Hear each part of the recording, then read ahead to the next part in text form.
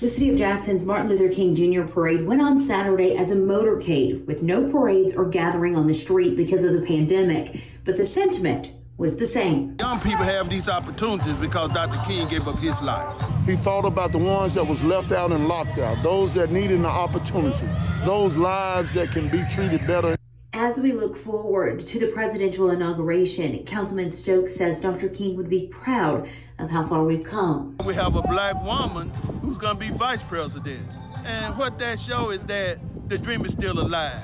Many in the parade say the civil rights icon's message of love is even more relevant today. We can just look at the activities that happened in Washington, D.C. recently, and we know that we still need to come together and let's practice love and not hate.